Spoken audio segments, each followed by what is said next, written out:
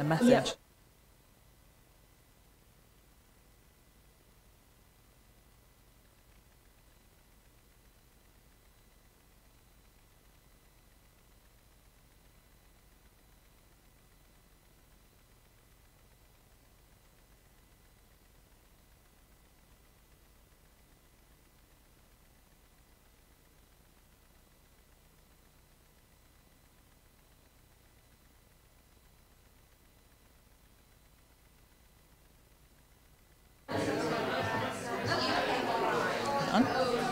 Morning, everyone. We'll just get started now. Thank you so much for your patience. Welcome, and thanks to everyone who managed to walk up the hill. That's what you're doing today. This is our first ever in-person event for the Women in Foundation Industries Network. And I know that some of you here, you've probably never heard of the foundation industries before, but you've inadvertently been working in them, working alongside them, and tapping into that supply chain.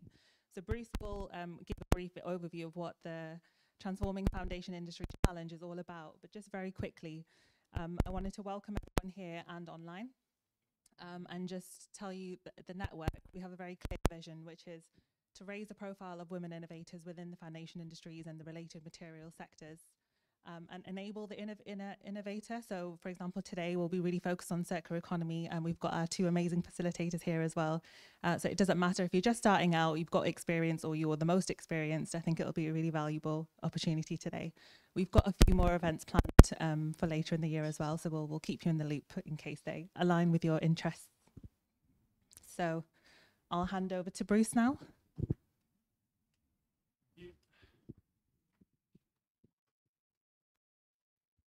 Voice level? Do I need to use the mic? Are we okay?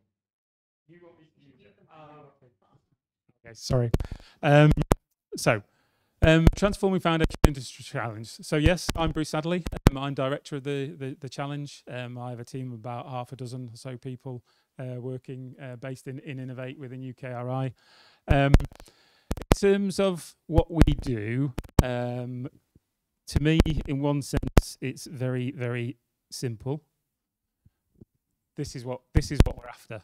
Yeah. Essentially, the reality is that if we're to achieve net zero, if we're to make our society as sustainable as we want it to be in the future, the foundation industries, not only in the UK but globally, must effectively completely decarbonise and have achieved the vast majority of that decarbonisation by 2050. And indeed, in the UK, there are some really quite high targets for 2030 for the foundation industries. So not only is this a big change need to be made, a big change needs to be made rapidly. And that's why the challenge has come into existence. I'm not going to go into massive detail in this short introduction. There's just a couple more slides that I will use in a moment. I'm around all day, apart from between 2 and 3, so please come and ask me wider questions about the challenge. So, what have we been up to and what are we still doing?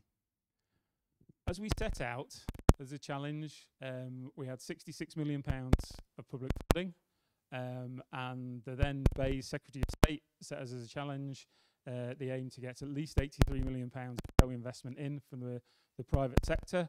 So effectively, we were £149 million, 4-year project or 4-year programme to deliver what I've just been describing, or to make that happen as much as possible. The realities of COVID mean we're going a bit longer. The realities of getting the Treasury to allow us to start and spend the money meant we're going a bit longer, so we will be around until March 2025.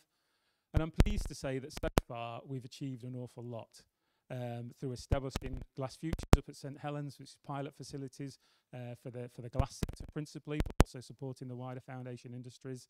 And hopefully you'll see as you look at that, we've been able to broaden the pipeline of innovation right through from university across the TRLs that we primarily cover into getting companies up and running with their first manufacturing facilities.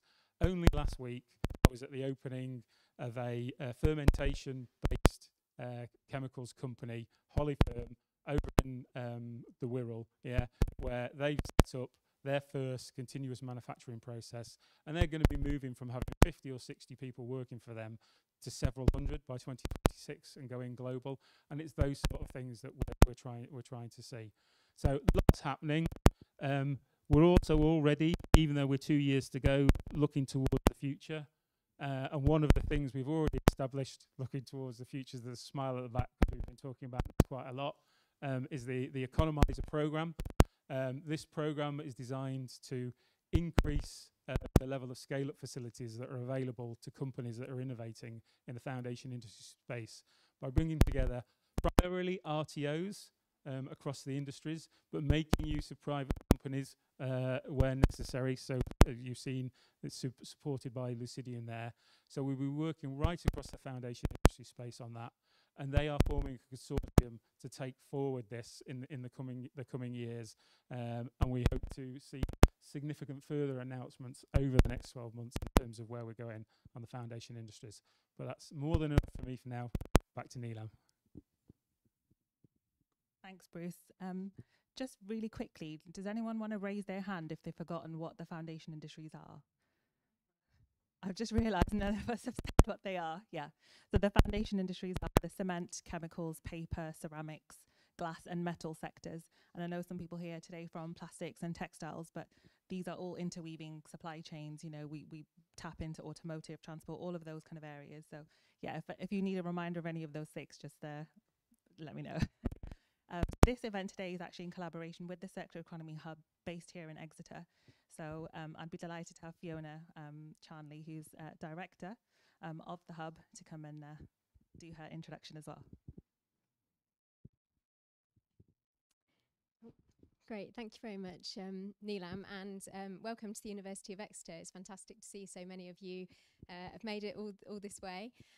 So my name is Fiona Charnley. I'm a Professor of Circular Innovation at the University of Exeter in the Business School, and I am co-director of the Exeter Centre for the Circular Economy, which is an internal centre within the university, and then also, as Neelam mentioned, co-director of the Circular Economy Hub, which I'll talk to you a little bit about. So just wanted to give a bit of an overview of the university and where kind of sustainability fits into that. So sustainability has always been a really strong theme at the University of Exeter, but now kind of even more so.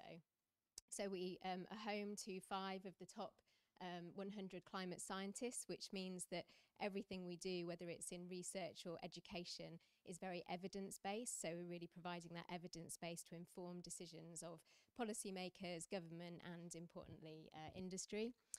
We've also won a number of different awards due to our focus on the environment in particular, but wider sustainability, including the Business School of the Year Award this year by the Times Higher Education.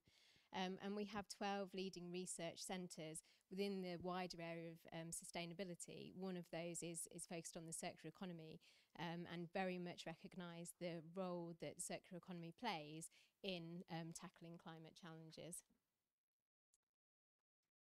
So the Exeter Centre for the Circular Economy was launched in 2018 by Ellen MacArthur. We have a long-standing relationship with the Ellen MacArthur Foundation. I've worked with them for the last 11 or 12 years to try and develop kind of the framework around the circular economy and, importantly, to research how that translates into businesses across different sectors of all different sizes. And really, one of our key ambitions is to be internationally recognised as the leading UK, if not global, centre for the circular economy in terms of our research and education as well. So these are kind of the 3 areas that we are pioneering in: research, education, and also our outreach, so business and policy engagement. And we have a number of different projects, either funded through public funding, government funding, but also working with a lot of industrial partners. So a lot of our funding comes directly from industry. And one of the biggest programmes that we're working on at the moment is the NICER programme, which some of you may have heard of, so National Interdisciplinary Circular Economy Research Programme. And this is the biggest programme to date that is funded by UKRI, looking to accelerate and upscale our transition in the UK towards a circular economy. So it's a £30 million programme. It's a 4-year programme, and we're currently 2 years in. We've just passed the halfway point. And the programme consists of 5 individual centres of excellence, each focusing on a particular resource flow. So we have one in textiles, construction minerals, metals, technology metals and chemicals. And then we have an integrating hub, which I lead along with my colleague Peter Hopkinson in Exeter. The programme is also supported by £2.5 million worth of Innovate UK funding, which is targeted directly at SMEs. So it's kind of seed funding to support small and medium-sized businesses innovating in the area of circular economy. And another important point is that it's a strategic priorities fund programme, so that means it's very heavily sponsored and supported by UK government, so DEFRA, BEIS and other devolved administrations. And I think one of the most important points of this programme is that it's not a typical kind of research grant where you get the money and 4 years later you kind of write up some papers and say what you've done. And it's a very heavily monitored programme by government, but also by the funding councils and industry as well, who have put much funding into the programme. So really creating outputs and outcomes and impact is really important throughout the programme. So I thought, given the focus on the foundation industries, I've provided a bit of information on this slide about the individual centres that are based at different universities across the UK. So I won't read out this, but you can find out a lot more about these centres and what they're each doing on the website, which I've provided the link to. And then the hub, which, as I said, is based at Exeter. Really, the role of the hub is twofold. First of all, to coordinate the programme as a whole. So obviously, the transition towards a circular economy requires a systems change, and without the hub there would be a risk that the 5 centres would each kind of do their own thing, and there wouldn't be kind of that coordination. So the hub is really interested in those cross-cutting themes around the circular economy, so things like policy, data, design, business models, equality and diversity, all of the things that actually are really important to advancing circular economy, but are common, you know, across different businesses, across different governments and different sectors. So one of the research streams that we are running is the development of a circular economy data observatory. So this is trying to get a handle on data, whether it's public or private data assets, to bring them together to support that transition towards circular economy, to help with that transparency of material flows, and to really help us, as I mentioned before, provide that evidence base. So using the data that we have to inform the right decisions for business about which circular innovation strategies to implement at what point, for example. Another thing that we have done is launch the Circular Economy Knowledge Hub. So this is a single point of reference for the consolidation of knowledge, not only from the NICER programme, but also the wider circular economy community, whether that's in the UK or globally. So on the Knowledge Hub, it's a fantastic resource, has lots of different case studies, interviews with practitioners, the latest kind of papers, reports about circular economy and what that looks like within different contexts, within different sectors. This report we produced last year, looking at how we can accelerate the transition towards circular economy within the NHS. Also, as I mentioned, very focused on innovation and impact. So we have a number of short-term, high-impact research projects working with a number of different partners across different sectors. So, for example, just completed some work with John Lewis.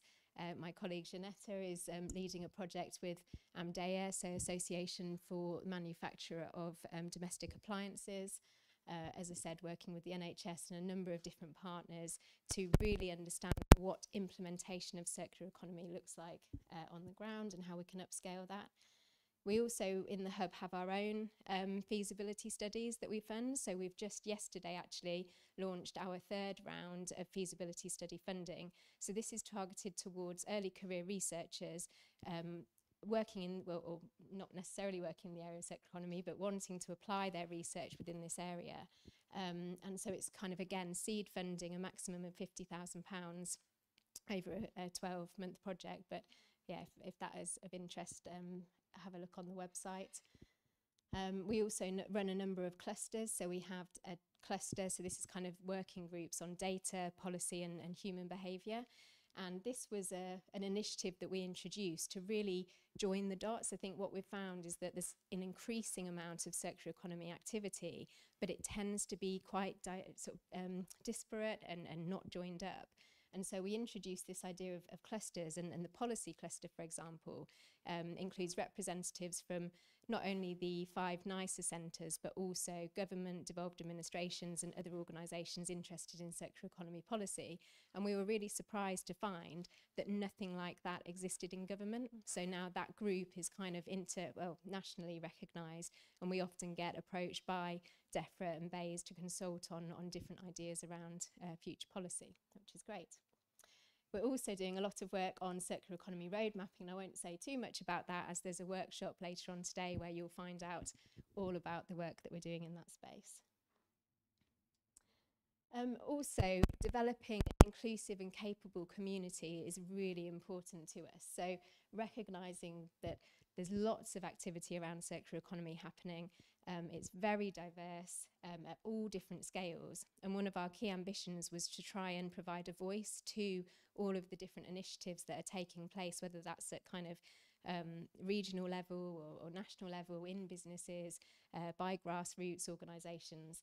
So we've developed quite a comprehensive communication strategy where we pull in stories. So Imogen is here from the Hub and responsible for communicating fantastic stories about all of these different initiatives around circular economy that are taking place, and they're on our Knowledge Hub as well. We also really try to reach out to kind of those communities that might not already be engaged in circular economy activity. I think there's a real risk that you just talk in an echo chamber and you attract kind of the usual suspects. So really happy to be talking to you today about kind of the opportunities that there are in the area of circular economy for the foundation industries.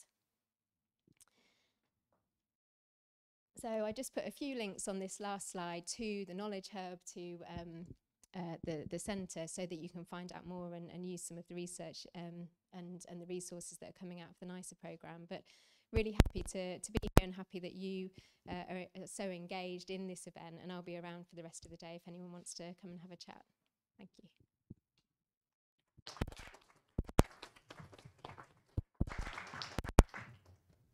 Thanks, Fiona. So I know there's a few early career researchers here today as well, so this would be a good opportunity to have a chat with Fiona and her team and see if the CR&D call that she mentioned might be of interest. And there are businesses here as well. I'm not sure if it's a collaborative type. Yeah. So that's the one to look out for. So our first speaker in our next sort of, skipped ahead there. In our sort of case study presentation, we've got Sophie Jackson from Circular&Co, who's going to give us an introduction into circular economy strategy for materials.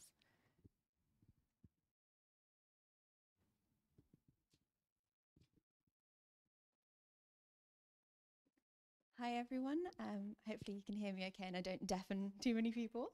I'm Sophie Jackson, Head of Circular Economy Strategy at Circular&Co, who are a product design company based in Cornwall, who are helping to champion circular design as a key to a sustainable future. So at Circular&Co, we see formerly regarded waste as a resource with untapped potential and are very keen to work towards accelerating the circular economy.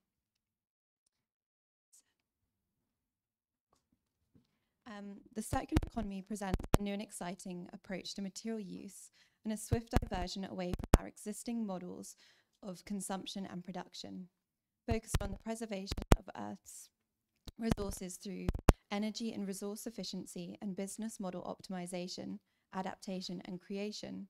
The circular economy presents massive potential benefits for both the economy and the environment.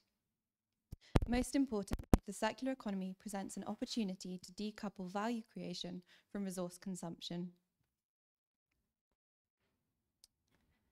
So the global economy consumes a landmark 100 billion tonnes of material per year, which is crazy.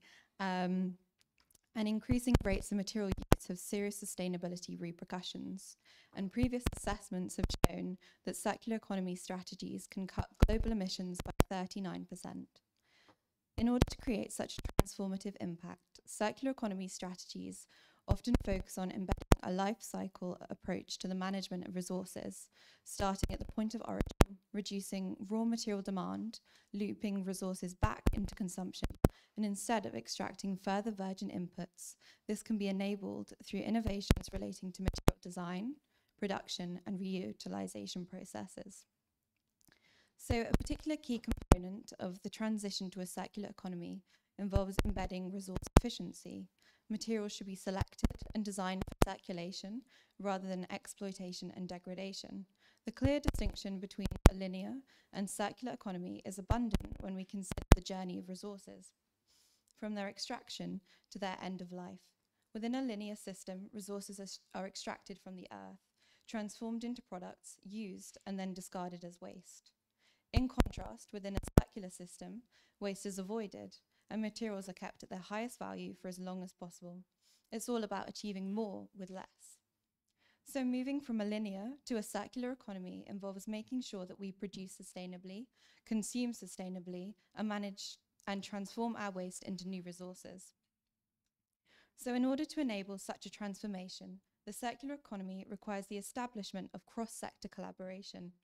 Rather than being perceived as a threat to our competitive advantage, this may be reframed as an exciting opportunity to build new collaborative partnerships and blossom new business opportunities. So this is a fundamental paradigm shift in how we do business. Through stimulating and embracing cross-sector collaboration, bringing together new and diverse skill sets, it's possible to create innovative environments for development of new solutions to the global challenges we face. Building partnerships and collaboration for the circular economy is all about having the bigger picture in mind, as well as seeing the interconnection across the value chain and a positive impact which may be created through engaging different stakeholders to create innovative solutions. So most recently, Cirklo&Co demonstrated how effective collaboration can be through a development of the Beach Waste Cup. The cup was developed over the course of last year, a true testament to the importance of collaboration in order to create positive impact in terms of circularity, the environment, and community at large.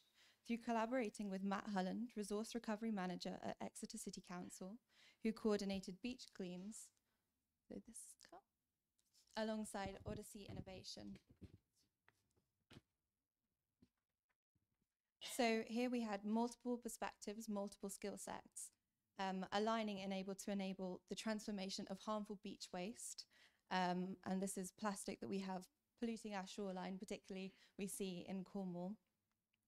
And then this was transformed into a valuable material and a beautiful end product. The material was then processed into the sleeve of the cup and manufactured in Cornwall. So key to how we approach the circular economy at Cirklo&Co is the transformation of waste streams into useful, durable products designed for longevity of impact. So taking together multiple perspectives, multiple skill sets, incorporating the community, and delivering both social and environmental impact. A transition to the circular economy requires us to rethink how business is positioned within society and the environment and acknowledge its inherent embeddedness within both society and nature. We need to bolster new circular business models, ones which focus on extending product lifetimes, so for example through resale, remanufacturing, repair or rental, with recycling being the last resort for a truly circular economy. Through the adoption of circular business models, it is possible to get more value out of materials and products. In order to enable the effective and continual circulation of products, new business models and practices must emerge, particularly those which prioritize sharing and access over ownership. Integral to a successful circular economy is the establishment of feedback loops, which enable products and materials to be recirculated. These feedback loops should enable the restoration of technical materials and the regeneration of biological materials. So within nature, feedback loops are inherent, as they nourish and continually return value to ecosystems. If we design our economic system to mimic nature, we can create an economy which thrives in harmony with nature. Adopting a circular economy could enable us to reverse the overshoot of planetary boundaries. Adopting circular materials management is key, as this creates and retains more value from less and for longer, whilst closing the loop. This is particularly important where extractive and manufacturing industries are concerned, as it is critical that circular strategies are adopted to boost efficiency, harness more from less, and minimize pollution. particularly given the importance of these industries to enabling the deployment of large renewable energy infrastructure. Additionally, circular materials management is key to bringing humanity back within the safe planetary limits. And according to the most recent Circular Economy Gap report, we can deliver people's needs with just 70% of the current material demand. So in order to develop a truly circular business, companies must embed circularity at the core of what they do within their operations, enabling them to address global issues while simultaneously enabling profitability. Circularity transition, in the broader context, requires global shifts, the transition to renewable energy and responsibly resourcing renewable materials with a steady supply. So collaboration will act as a key driver of innovation within a circular economy. Such cross-sector collaboration will require us to rethink approaches to managing and coordinating. According to the latest Circularity Gap report, the global economy is now only 7.2% circular, shrinking from 9.1% circularity in 2018. In order to reverse this decline, progress towards heightened circularity, it's essential that we create a collaborative ecosystem. In order to close the loop, companies cannot work in isolation. Instead, they must actively collaborate and participate in the exchange of knowledge and insights. Achieving circularity requires a fundamental shift in the way business is done and attitudes individuals have around it. But through a successful transition towards circularity, we'll all reap great rewards. For example, through the opportunity for businesses to reduce scarcity concerns and build resilience into business models and supply chains. So what are some key strategies for transitioning towards a circular economy? Firstly, using less materials and energy and ensuring the materials that we do use are used efficiently and for as long as possible. And this may be achieved through designing for durability, repairability, allowing resource flows to be narrowed. Products should be redesigned for access instead of ownership, for example, through incorporating a service model. And next, by phasing out toxic materials and processes, and instead substituting them with regenerative resources, which seek to mimic natural cycles, waste leakage can be minimized and hopefully eliminated, closing the circular economy loop. And finally, by keeping materials in circulation at their highest value and maximizing the volume of secondary materials which re-enter the economy. Designing for a circular economy requires fundamentally reframing how we do things and how we think about things. But there's no silver bullet, and the transition to a circular economy calls for systems thinking, rejecting siloed thinking, and increasing collaboration. So this is a really exciting space to be in, and every one of you here today has the potential to shape your industry and curve its path towards a circular trajectory. Thank you.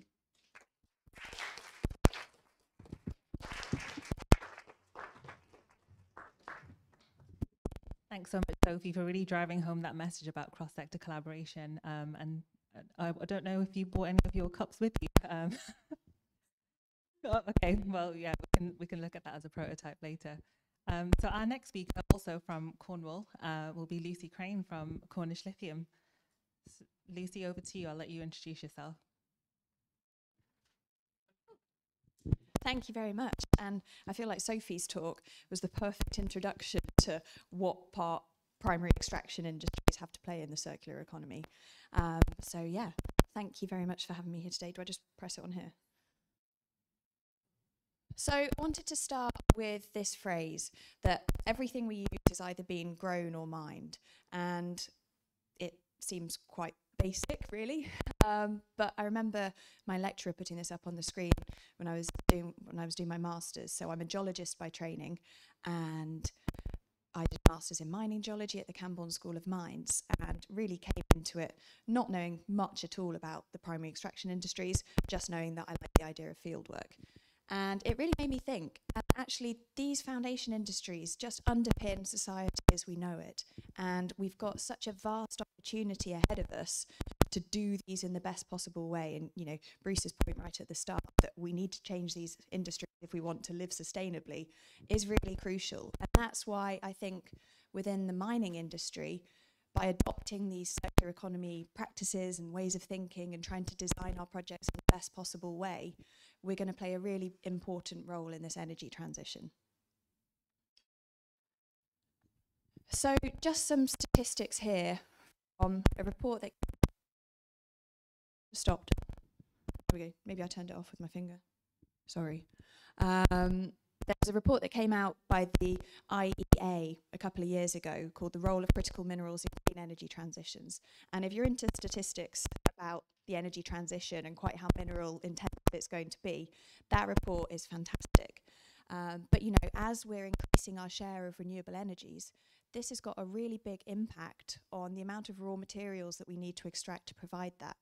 And actually, as technologies have developed over the last century, decades, we're using way more of the periodic table than we were previously as well. So all of the materials that we need as our populations grow and our technologies develop aren't necessarily in circulation at the moment. So absolutely, we need to be acting as stewards of these resources, and we need to be designing things for second life applications and designing things that you can actually recover the raw materials that are in your lithium-ion battery in an economically viable way, for example, rather than it not being worthwhile at the moment. But for the next decades at least, primary mineral extraction is going to play a really crucial role still. So it's really important that we are having these conversations about how we can do it better. So yeah, an onshore wind plant requires 9 times more mineral resources than a gas-fired power plant to create the same amount of energy. An electric vehicle has 6 times the mineral inputs of a traditional combustion engine car. And so we're needing more and more of the periodic table to actually build these low-carbon technologies. There are people in here who are much more of an expert on the circular economy than me. But the principles for designing a circular economy, you want to maximize your resource efficiency, you want to minimize your environmental impacts, there are cost savings associated with that, you can provide security of supply, and also, as a company, reputationally, it's really important as well. Those are all so directly applicable to the mining industry, and perhaps the mining industry isn't one that necessarily springs to mind when people are thinking about sustainability. And, you know, not all parts of the mining industry are doing this very well, but there are some real innovations happening within the industry that I think are fantastic, and all of those reasons and incentives for building a circular economy apply directly to you designing a mineral project. So I think it really is the right time for the industry to be embracing principles of circular economy design. So this is just a diagram that I borrowed from a report that I'm sure some of you in the room were involved with a few years ago, looking at securing a technology critical metal supply for the UK. And, you know, our global demand for raw materials is set to double by 2060 from what it was a couple of years ago. And that is a huge challenge, but with every challenge comes an opportunity. And so in the mining industry in particular, there's a real challenge around how can we actually provide these raw materials in a timely manner. So finding a mineral deposit isn't necessarily an easy job. That can take 5, 10, 15 years. And globally, the average amount of time once you've now found your mineral deposit and want to build your mine and bring it into production, globally, the average amount of time there is taking 16 years. And that's because you need to get your environmental permits in place, you need to get a social license to operate, you need to get your mining finance lined up. It's not a small undertaking. And so actually securing that supply of these raw materials is not as straightforward as just finding something and extracting it. There's so many other things that have to line up. And perhaps that uncertainty is sometimes missed out of these conversations as well. And, you know, there's geopolitical reasons for us looking to see what we have on our doorstep and perhaps having a more secure supply of these primary foundation industries and their products. And yeah, I won't go into all of those, but a key thing that I think will help the industry as well is, you know, mining doesn't necessarily have the best reputation. And the younger generation who seem to care, rightfully so, you know, climate change, and people want to have a job and a career that they feel has a purpose and can make a positive impact on the world. Mining isn't necessarily the industry that comes straight to mind.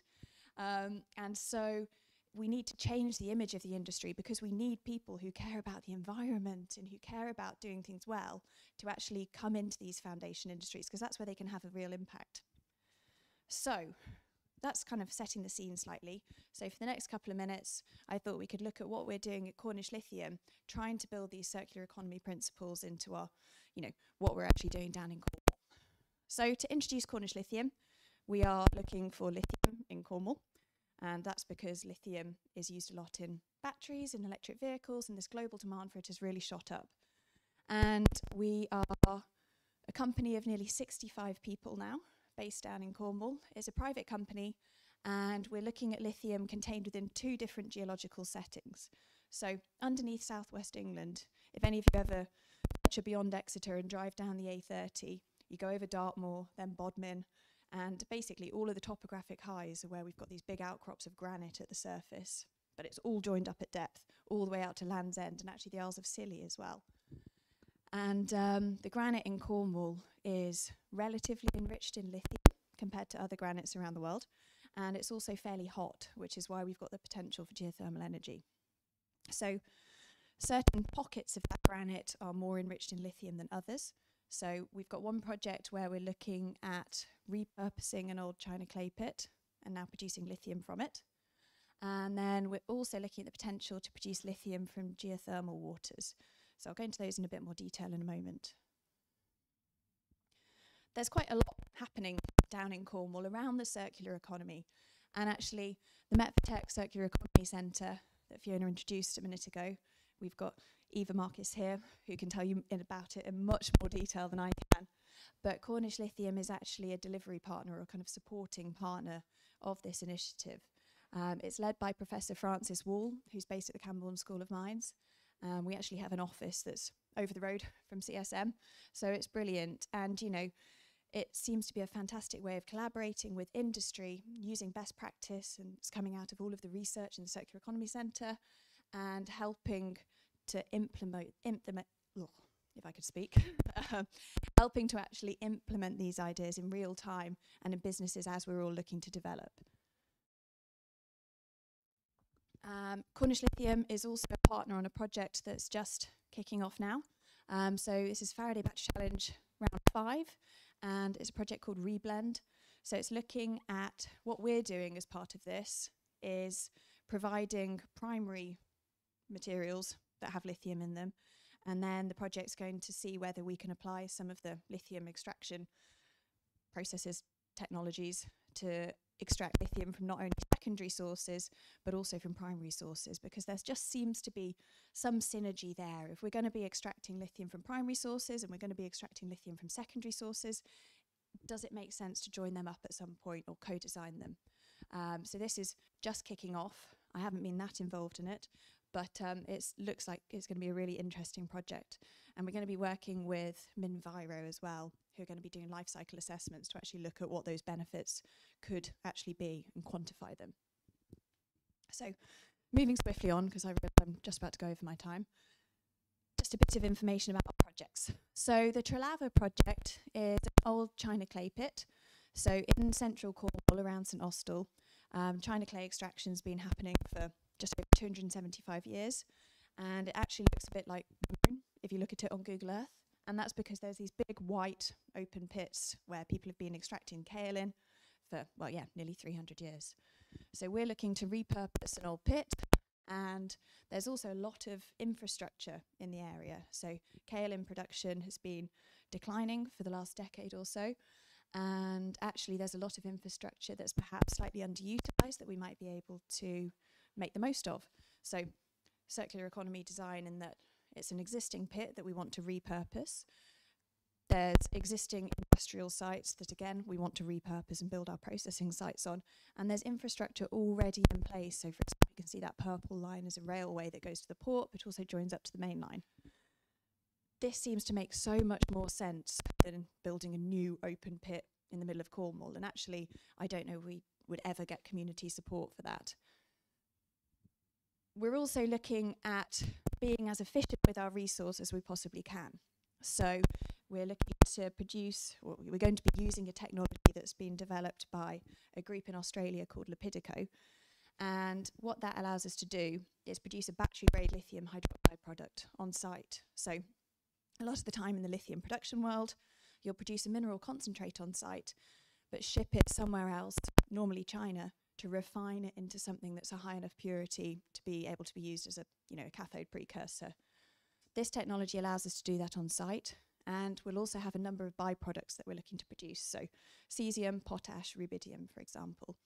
We'll also have an amorphous silica product that we're in discussions about maybe using in marine concrete, for example. We'll also have from the first stage, the kind of physical processing stage where we just separate out the lithium minerals from the rest of the rock, potential aggregate products as well. We want to minimize our waste as far as possible because there's environmental reasons for us not having to dispose of it. There's also economic reasons for us not having to pay to dispose of it. And actually some of these things might have value. So I actually think it's quite exciting. So we're really trying to minimize our waste as far as possible. And then we're also looking at how can we actually trace that and verify that. So we're looking at using blockchain technology to actually trace from the mine all the way through to inclusion in a battery, for example. And car manufacturers seem to be wanting that. And then just to finish, oh, sorry, I've got 2 more slides. Just to highlight a project that we actually did with TFI funding. And this was called the CLICK project. Very catchy title. So this was the co-production of lithium and china clay in Cornwall. And this was actually in conjunction with ECRs and a group called HSSMI. So there are lithium minerals in the granite rock. And as you extract kaolin, you're actually concentrating up those, potentially concentrating up those lithium-rich minerals in the waste products. And there are lots of waste tips dotted all around the St Austell area that could have decent lithium potential. They've already been mined, they've already been crushed, and they're at surface. So the CLICK project went around and evaluated the potential to perhaps produce lithium from these legacy waste streams that are in the area, but also looked at the kind of current waste streams that are being produced both by Imerys, but also could we also produce kaolin from our future waste streams. So it was a really interesting project, and I think we're hoping to follow up on that. And then finally, we're also looking to produce lithium from. We've got these lithium-enriched granites underlying the whole of southwest England. There are naturally existing cracks in the rock. They've been there for hundreds of millions of years, and deep groundwaters, geothermal waters circulating within them, and we believe they've effectively leached the lithium from the granite and into the water. So what we aim to do is put boreholes from the surface down into these geological faults, pump the water up to the top. There's new technology that exists that allows you to just remove your lithium ions from the water. And then actually we look to just re-inject those lithium depleted waters back down into the geological system so they can heat up again, recharge with lithium. We're looking to drill down to 1-2 kilometers depth, and water will be about 70 to 80 degrees C. So if we're pumping up warm waters, it makes sense to see if we can use that heat as well. So we're looking to partner with local businesses, industry, or perhaps set up district heating schemes as well to use that water. And in parallel, we're seeing if there's anything else that we could perhaps recover from the water as well. But that's a bit of a whistle-stop tour on Cornish lithium. So thank you very much for listening.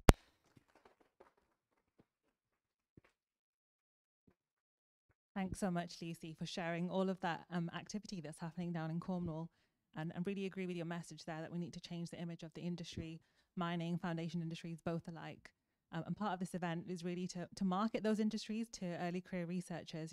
These are huge, huge industries that need you as a next generation of thinkers to innovate. So likewise, the businesses as well. You've got lots of centres here based around the country as well for you to tap into to find those new innovators. So our next speaker, Sara Howard from Circular Ceramics.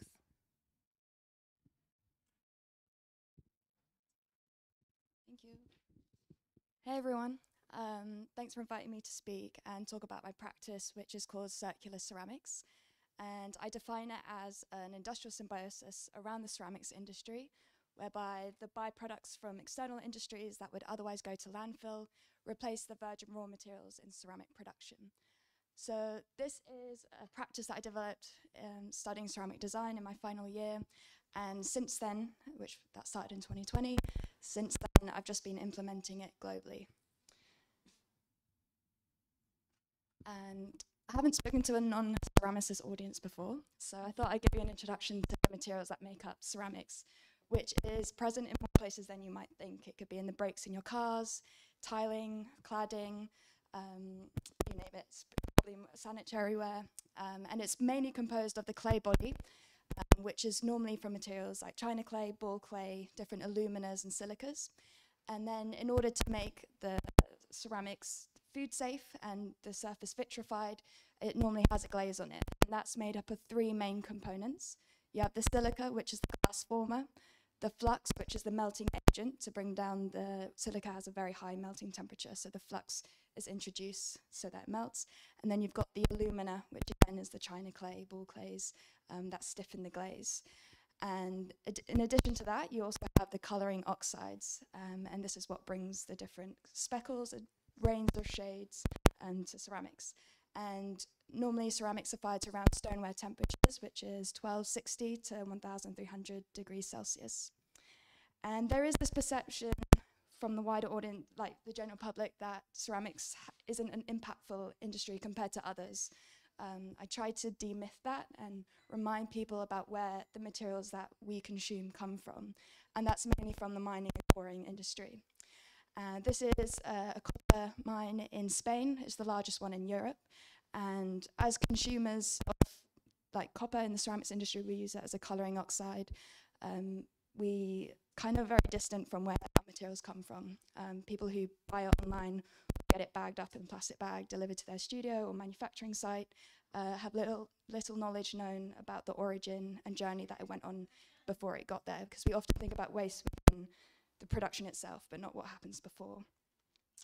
So I'm sure Lucy knows much more about this than I do.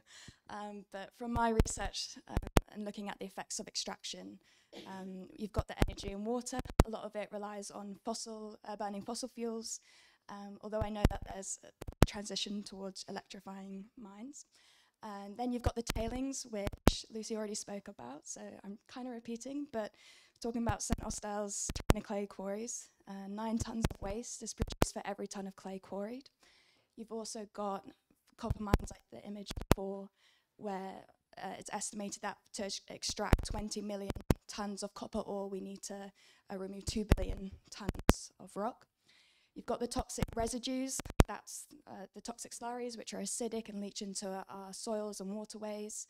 Transportation, which is another thing Lucy spoke about in terms of once it's extracted, some materials will get transported to China to be further purified before then being distributed to the manufacturing site. So, and that's probably the part of the mining industry, correct me if I'm wrong, that has the biggest CO2 impact associated, potentially. You can argue that later. You've also got the impact to local businesses and the displacement of communities. Often, or in some cases, they can't live to the same quality that they did before in a new location. You've got health implications for the community as well. In UKRI, Kashmir, where gypsum is mined, that's what we use to create our plaster molds in production. The dust from extraction negatively impacts the locals that reside there, causing a number of chest-related disorders and polluting the river Julim that runs through the village. And then you've also got child labour associated with some of the minerals that we consume in ceramics. The most well-known is probably cobalt, where 90% is mined in the DRC. And although ceramic material suppliers will say that their cobalt is ethically sourced, it's pretty hard to know if that's the case or not, because you've got the LSM, the large-scale mining, and artisanal mining. All the ores are being processed in the same site before being extracted, so that is arguable. And then this is some data extracted from Fairphone, the Fair Material Sourcing Map. For me, as a ceramicist, it's quite hard to access information about the materials that we use, but I like the way that they break down the social challenges, environmental challenges, the demand growth depletion with the materials that we use. So these are some of the materials that we use in our production. Materials like zinc are expected to run out in 100 years based on current rates of consumption. There's other materials as well that are more scarce, but it's said that they're not essentially going to run out, but the cost is either going to go up, and zinc might be a mineral that is just too costly for ceramic production and would have to transition to other materials, or to extract smaller deposits, it's going to have a greater ecological and potentially social impact in doing so. And so when I first looked at how we can improve the ceramics industry, ideally I was thinking we could just add a ceramic plate, take it back into its 13 raw materials and start again. But I've thought about it a lot, and I don't think it's possible. So I looked at the potential of an industrial symbiosis, working with other industries, how they can replace the otherwise mined or quarried minerals within ceramic production, and we can eliminate a lot of the impact in ceramic production by doing so. And when I began, I started working with the stone industry, glass industry, and construction industry. They're all industries that deal with the same virgin raw materials that we would in ceramics. I went to the manufacturing sites, mapped out their waste streams, and looked at the materials that were going to landfill. These were often slurries that couldn't be recycled within their own industries, but I made sure to ignore any materials that were being continually recycled within that industry. So an example of that would be the offcuts of glass, which can be continually melted down without losing purity. And the next stage was taking these materials, carrying out lots of research and development tests to figure out how to process it in a way that it could be used for ceramic production, and then substituted in replacement for those typically virgin raw materials. So this is construction, stone and glass. That's how they're sourced. This is how they're reclaimed. So both the stone and glass are slurries, and then they're all processed into a dry powder, because that's how we weigh up our ingredients for production. And since then, it's expanded a little bit. I'm working with the metal industry as well. We're working with the plast molds from ceramic production, and also F&B waste, so all the shells as a source of calcium carbonate. And in 2020, I had a ceramic collection come out. It's made from 100% industrial waste, and I was making this in my studio. I was reclaiming all the waste materials locally, but ultimately I knew that by doing this I wasn't really making much of a difference. I was making more stuff that no one needed. So the goal from here, the next step, was to scale up and work with existing manufacturers, implement the industrial waste on a larger scale.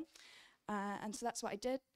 Last year I moved to Indonesia to work with a manufacturer called Kavala. And this isn't mass manufacturing, I just call it mass manufacturing. So everything is still handmade. We haven't got any machines that produce the vessels. And I was hoping to copy and paste the model that I made in London, but obviously it wasn't that easy. I learned about the different cultural attitudes towards waste, and how something that is waste in the UK has value somewhere else. And I was located in an area that didn't have any recycling facilities on the island whatsoever. There was 4 destinations for waste. It was either going to landfill, it was either being dumped in the rivers and ultimately ending up in the ocean, or it's getting burnt, or it gets exported to the mainland to be recycled. And I was there at the time when the war started, petrol prices went up, companies were no longer making profit from exporting waste to the mainland, as the material didn't have enough value. And so one of the waste streams, this is the collection that I have coming out this year. It's made from 75% to 100% waste. So for example, like the glass slurry that would collect from the UK, that industrial machine just didn't exist on the island, so we didn't have that waste stream. And so I worked, there's an NGO that placed barriers in the rivers to collect all the consumer waste dumped in there. And we brought back the glass waste and cleaned it, broke it down, and that became a silica component in this glaze. And this is also working with the stone industry again, and working with the waste within our own production. So we reclaimed a lot of the materials from the water waste treatment system at the factory. And lastly, so I work with factories mainly, and I also have a book that came out in 2020, but recently updated, new ones coming out soon. But this outlines all my methods of sourcing, processing, and substituting the waste materials into ceramic production. So this is mainly aimed at small-scale producers or studio potters, and it's released under the Creative Commons license, share alike. So everything can be, anyone can use it and use the materials commercially. They just have to accredit, but the goal is that I work keep any solutions to myself, and that it becomes widely known and widely implemented, and that's something that I stand strongly by. I might get criticised for it in some cases, but I think it's something, and it's been mentioned before by the other speakers, the importance of sharing the knowledge and working together as industries to implement it, because we don't have enough time to keep these solutions to ourselves. And thank you for listening. That's it.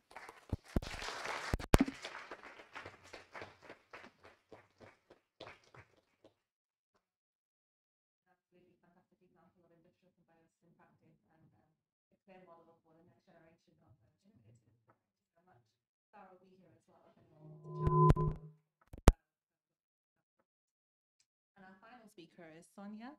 Sonja, there you are. So Sonja Peacock is from DS Smith, so I'll hand over to you to introduce yourself.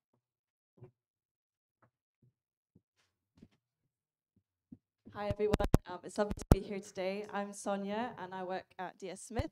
I work in their sustainability team, and I'm also informally an appointed brand ambassador for Circular&Co. That's a joke really, but I just really love their mugs and I brought mine today. So, let me see, is it going to say?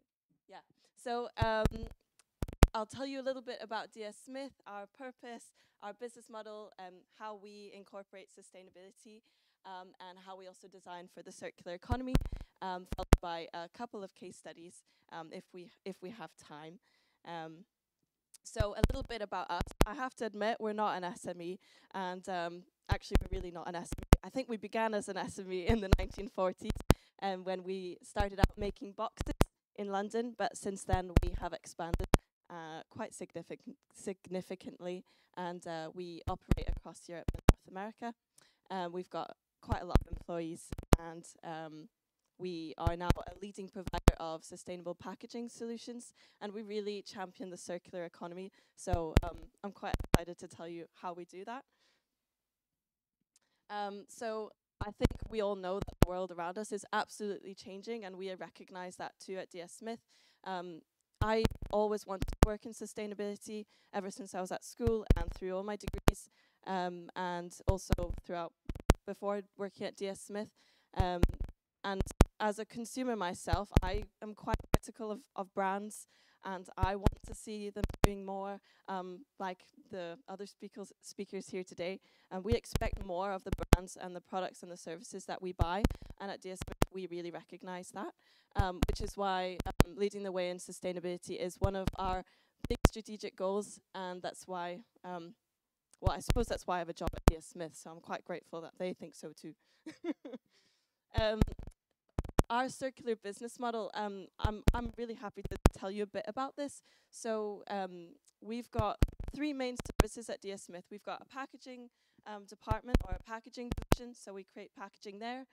We've got a paper division, so we've got about 16 paper mills, and then we've also got a division of recycling.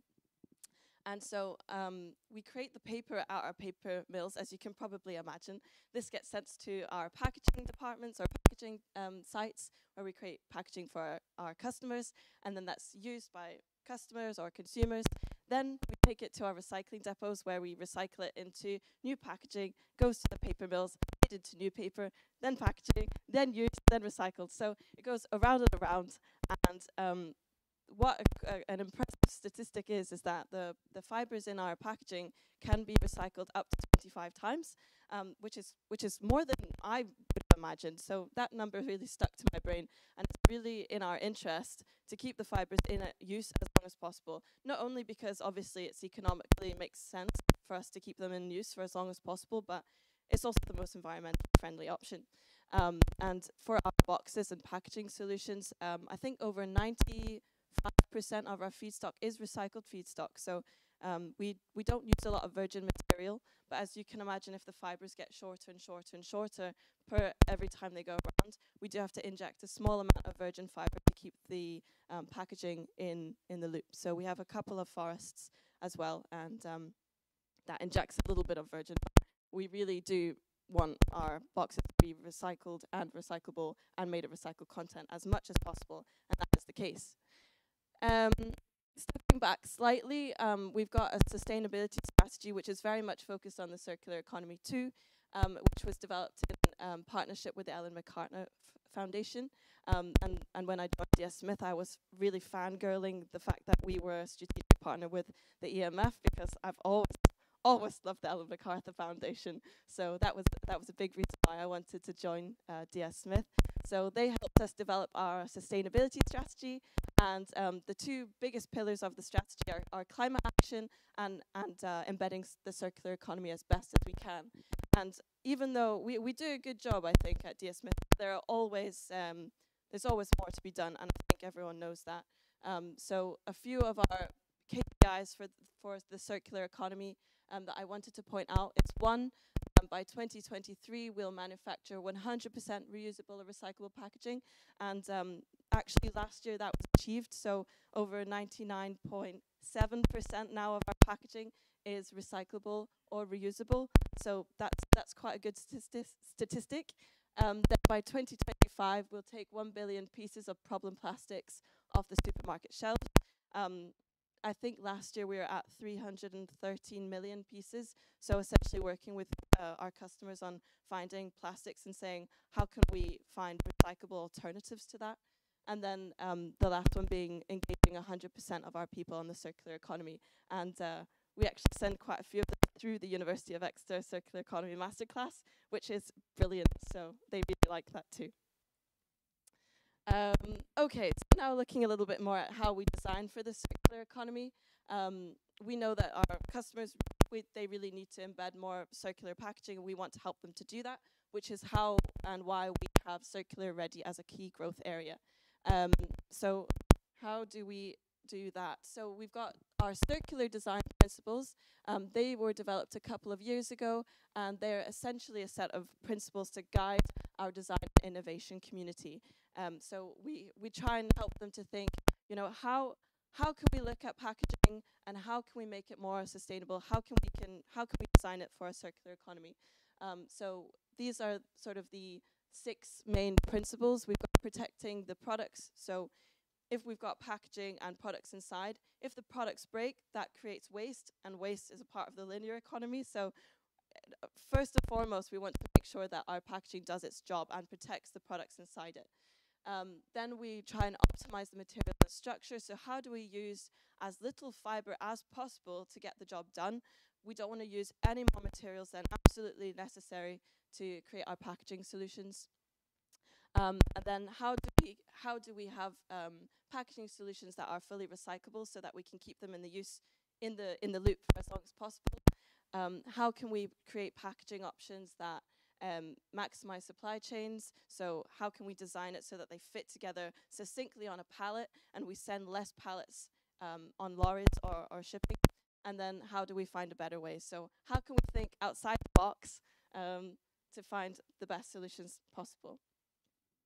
And we've also got our circular design metrics. So if we say to customers, you know, we really want to look at your current packaging options and then measure them so across a variety or 8 different sustainability indicators to see how they rank, how can we then look at that and improve upon them. So a few of our different metrics are, is the solution 100% recyclable, or how can we make it become 100% recyclable?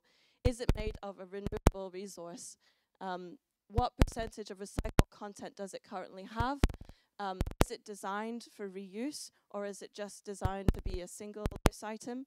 And is it planet safe? Are we using materials in that packaging option that are, you know, are planet safe and not causing pollution? And then I've got a few case studies.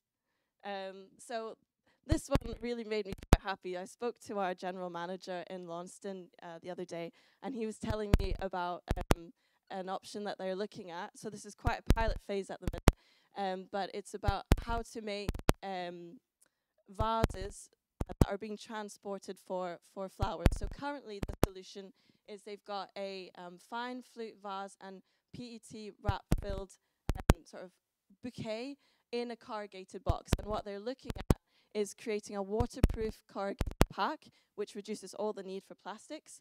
And they are also looking at how they then pick up the corrugated vase through a subscription service, so then they reuse it and redeliver it again in the future.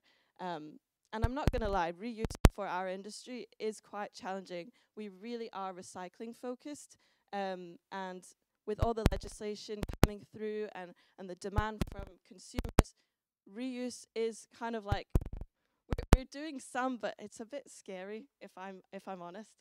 So when I see things like this, it makes me really proud that we are trying to find reuse options as well. And I think this is really exciting. So I was really pleased that he showed me this. Another one from Gloucester, we've got, this was a closed loop solution. So they were looking at how they could have a wine box that essentially it's made in our boxes and then into our site in Gloucester, and then it's used by our customer at Laithwaites, and when they flat pack it, then it's taken back to our recycling centre, made into new boxes right there and then sent back to Laithwaites, so they know that the content is being kept in the loop and are very, very local as well. And I don't think I mentioned this before, but with our box-to-box solution, it actually, a box can be made, recycled, made into new paper, then packaging in just 14 days. So, I mean, I'd love to go with a box on that journey. Maybe I could spend my holiday with it. And then a final one is looking at some of these energy bowls for birds. And they originally had these round plastic boxes for the energy bowls, and they didn't really fit very well on a pallet together because, I mean, round circular things don't, well, I mean, circular economy is different, but circular packaging solutions don't really fit together very well, and there's a lot of empty space. So we found a recyclable option that was square. They all stuck together really well, which meant that we could increase the packaging on the pallet by 50% and removed 100 tons of plastic from their supply chain. So there's a lot of good work being done, but of course at DS Smith I really hope that we have more case studies and more exciting examples to share, which I'm sure we will. So that's me. Thank you.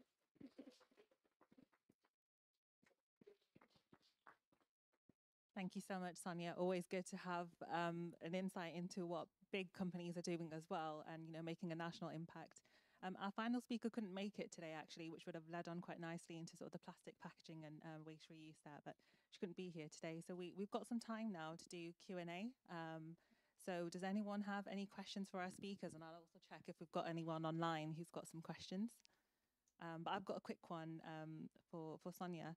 So you mentioned, obviously, reuse is really difficult for packaging paper. I'd agree with that, but would you say that part of the problem lies with the consumer? Because a lot of this packaging, once it's with the consumer, like, is it about educating them on how they could reuse it? Because I feel like not all of the responsibility would be on the packaging designer, right?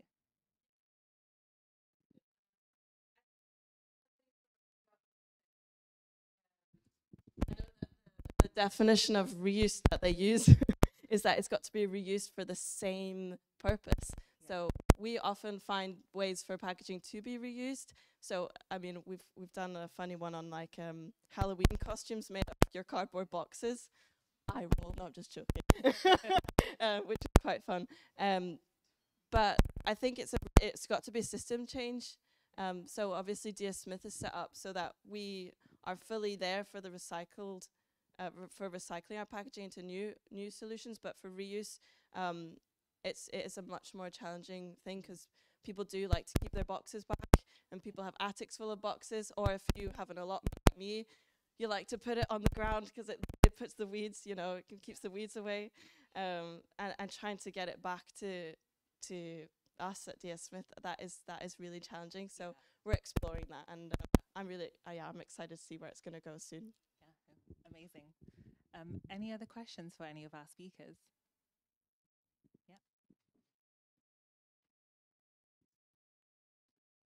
Thanks very much. My question is for Sara. Hey, I wanted to ask your experience with the support out there for people doing Creative Commons sharing. It's very, very brave. I think it's really inspiring, but you create disproportionate impact. You can probably monetize your own solution slightly less, or it's slightly more difficult too. And I think we need to support that as an ecosystem. What's your experience been with it, and what can we do more to support that kind of entrepreneurship? Hi. Hello. Oh, hi.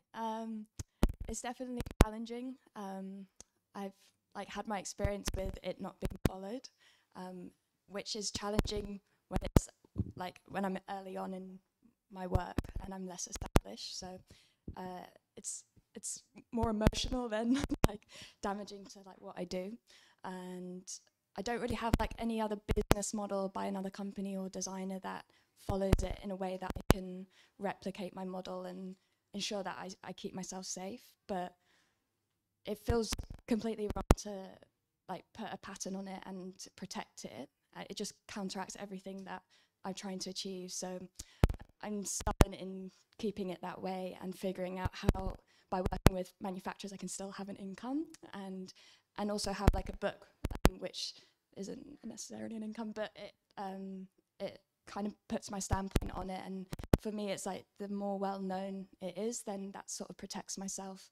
But at the end of the day, I just think if someone else is copying it and not crediting, at least they're doing it. So yeah, it benefits the planet more than, but I don't really know what I'm doing, basically.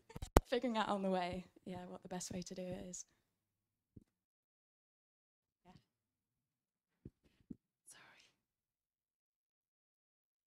Hi, it's probably more of a comment than a question, and I just love how enthusiastic everyone is about what we've been talking about, so thank you. I come from a commodity metals, so steel background, and obviously when we're talking about cardboard boxes and you using them in your allotment, for example, but having that subscription service about being able to get the material back to the manufacturer, I think there's a huge part that needs to be played on the supply chain management of how we actually, almost as though we need to break the model that's currently in place so that we can stop materials going into either automatically being remelted to make more materials or just lost within the supply chain. I don't know if anybody could comment on good practice and that sort of thing that we could implement. I know you talked about sort of blockchain and following the materials through, but it's just one of the biggest issues that we have in moving that forward and creating a circular economy in that area. As I say, more of a comment. If someone could solve it, that'd be great. Thanks.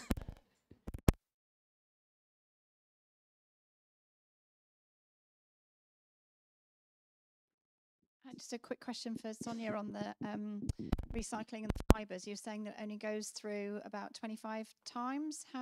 Talking about tracking and tracing, how do you monitor that so that can you just tell by the length of the fibre or? Well, we've got research and development labs, for example, one in Kemsley. They've got a really great lab, and they have really quite extensive research machinery to assess the length of fibers, and they run tests, and they've got a whole, the whole DS Smith packaging loop, but resynthesized into machines. So they run quite a lot of tests there to see, how many times the fibers can go through, and at what length, and what the strength is, and the quality of each loop, I suppose. But also industry standards. So there's a lot of research that we also feed into through FEFCO and CPI and stuff.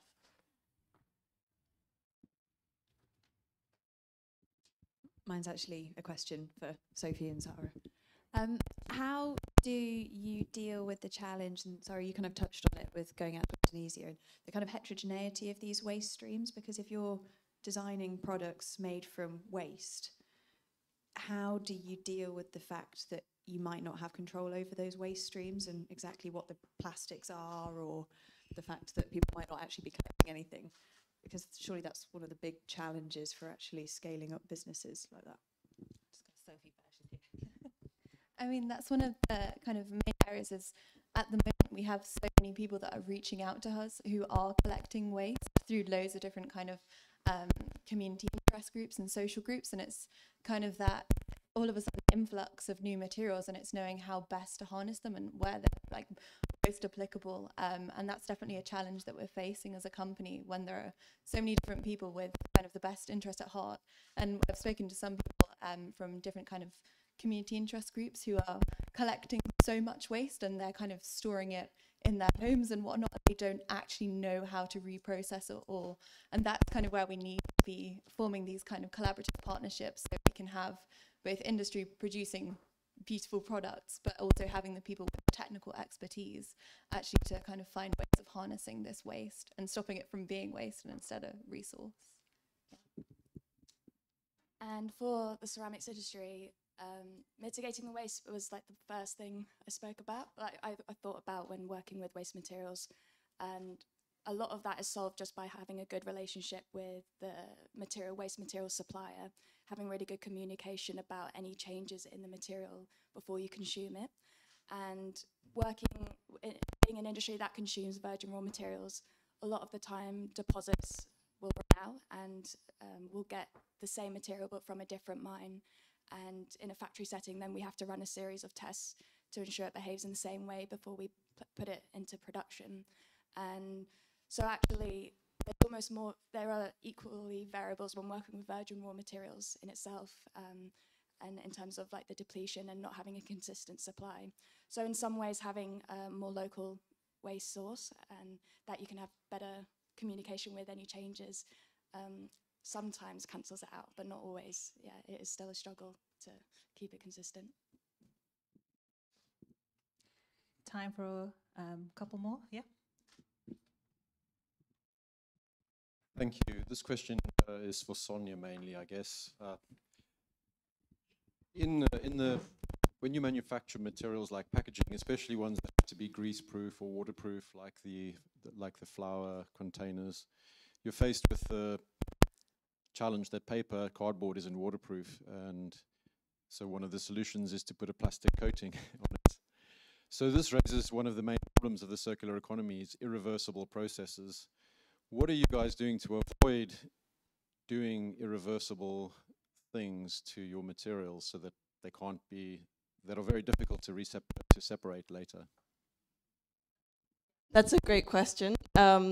We have it's almost like a department that looks into barriers and coatings, and I think in the past we did use plastics, but I think more and more we're not.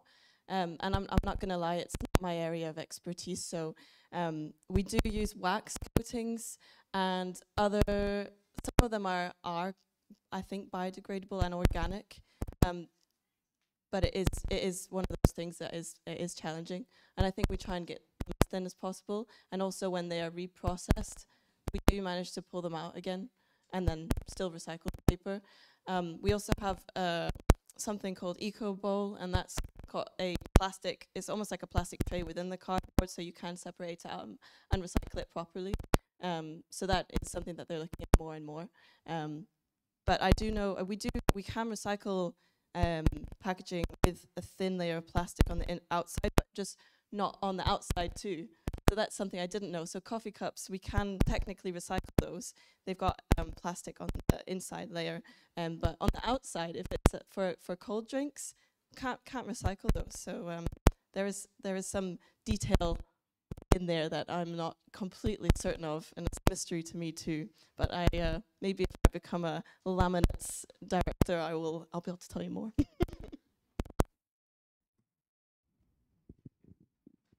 Thank you very much. This question goes to, it's actually quite similar to the previous question, goes to Sonja. So in one of your examples, one of the case studies you cited, so you've got the boxes, the wine boxes in sort of in permanent loop. I don't know whether you've looked into sort of comparing that. How does that compare with using virgin materials? Sort of in terms of, so of course there would be other resources in place in order to get them, because you are recycling them rather than reusing them. So in terms of cost and material efficiency and everything else, how does that compare with using virgin materials? Oh, I think if if we're looking at virgin materials versus recycled content, it's really difficult to measure sort of the differences. I know that we have done some work on it before. Recycled content we've found to be better than using sort of craft in terms of its environmental footprint, mostly because we're trying to keep it in the loop for as long as possible. The carbon footprint, I think, I'll have to look at the fact sheet, but I'm quite sure it's better as well, usually. But it's a great question. I'm not well rehearsed on it enough, to be honest, but So exactly, because there are so there's environmental sort of box to tick. There's the ecological, there is the economic and financial, all of that. I'm sure with it probably be winning on the environmental side, but with the other areas, like economically, I think it makes sense for. I mean, it's definitely more viable for us economically to use recycled content, because otherwise, you have to source virgin material from forests, which is expensive, and we don't own the forests oftentimes, whereas we have much more control over the recycled content because we're Europe's biggest recycler of corrugated packaging. So we have a lot of stock coming in, so that's good. So economically, yes, it is better. Excellent, thank you. Thank you very much. Hi, I have a question for Sara.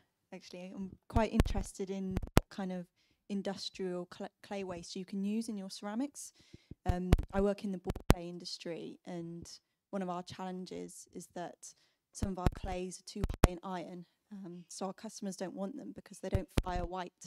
They have these impurities in them. So is that something which you can utilize in your products? Or? Definitely factories are more picky about the materials that they consume. I know that smaller scale producers would be very open to working with slightly contaminated materials. Like, that's no problem at all. Usually I set up an initiative last year which is called Golden Air Studio. I work with a property developer, so every time he has an excavation at a site, we then, instead of that clay going to landfill or being transported somewhere in the UK, we then distribute it to ceramicists or artists or makers, anyone who wants it. But that's currently the only source that I have for clays. But we have the wastewater treatment system at the factory that collects all the clay residue that we use to make a new clay body. But I think that it's definitely worth exploring if we can establish a flow of waste to the ceramics end. Thank you.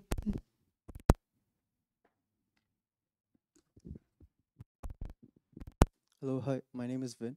My question is open for all, and it's a follow-up of Khalid's question.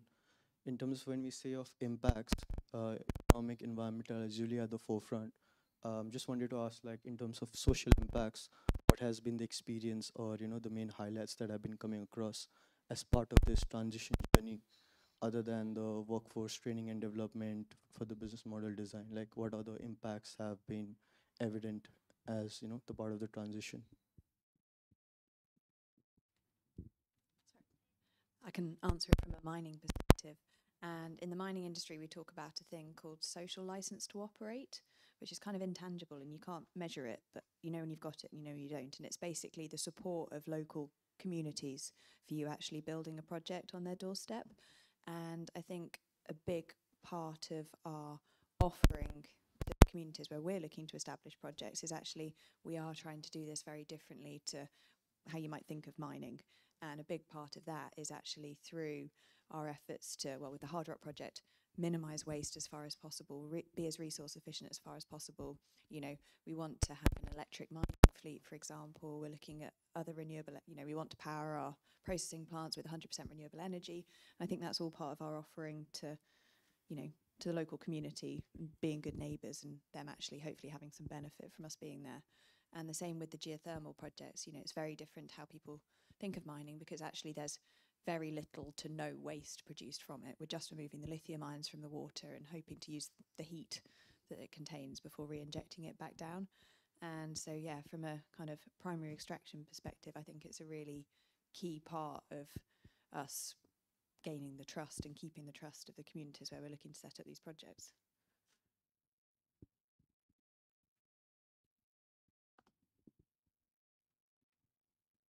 I mean, we're obviously producing products for consumers, and getting people to kind of buy into the idea is key to selling products. But for example, we're currently trialing the development of deposit return schemes. We're working with various partners from kind of like hubs, for example, in Bristol, and looking at kind of working with transport networks to kind of introduce a new model for more circular, sustainable consumption. So it's not always possible to remember to bring your reusable cup, and then due to convenience, we often end up buying a single-use cup just because we're on the go, we're on the rush. But if there are these kind of options for a deposit return scheme cup where you can still have a convenient drink, but then instead of having to buy into single use, you can then just kind of return it at the store or at a drop-off point, you can still participate in the circular economy without it being an inconvenience. And that's kind of somewhere that we're getting a lot of support, because lots of people really do want to support the circular economy. It's just knowing how they can on an individual level.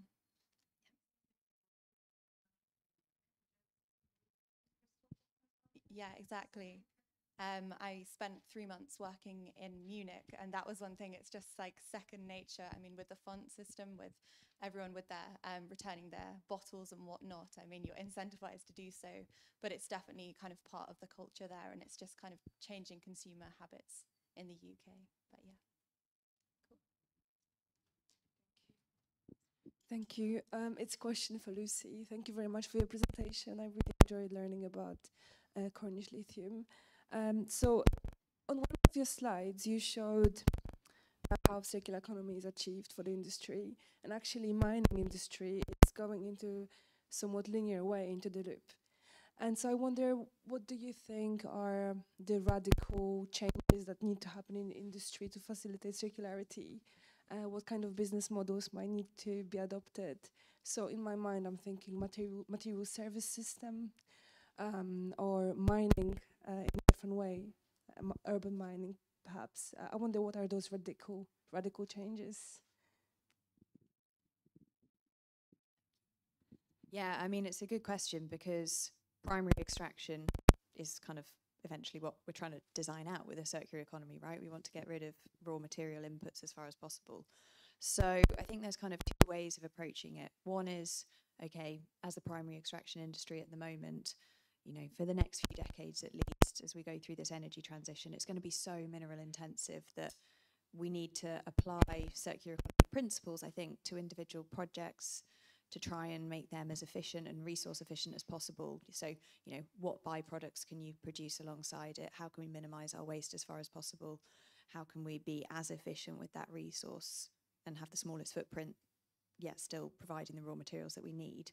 But absolutely, when it comes to looking at the whole system, we need a huge change. So, you know, things like a lithium-ion battery, when you recycle, and this is not my area of expertise, but what I understand is that when you recycle a lithium-ion battery, you get a black mass, and, you know, that's got a high purity of lithium within it.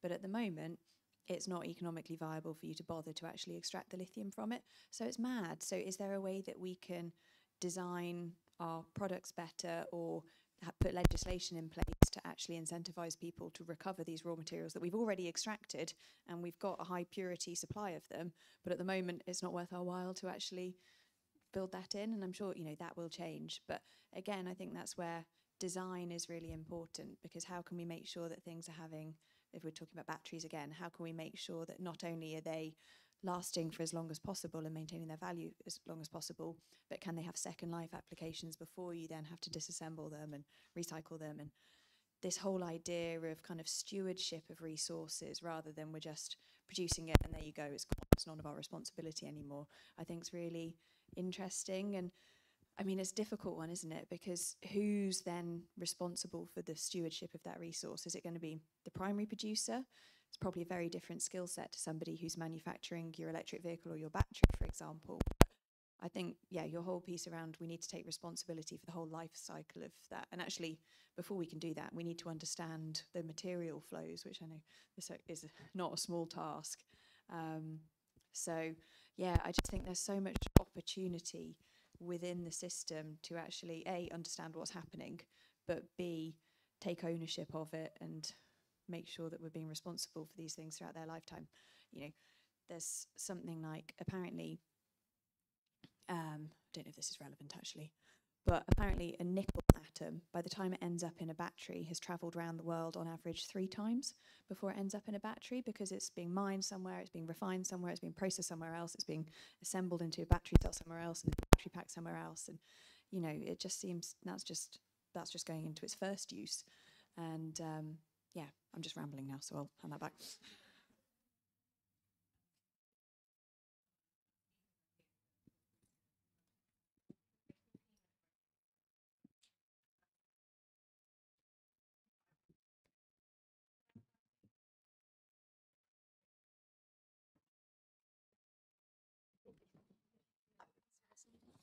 That's right.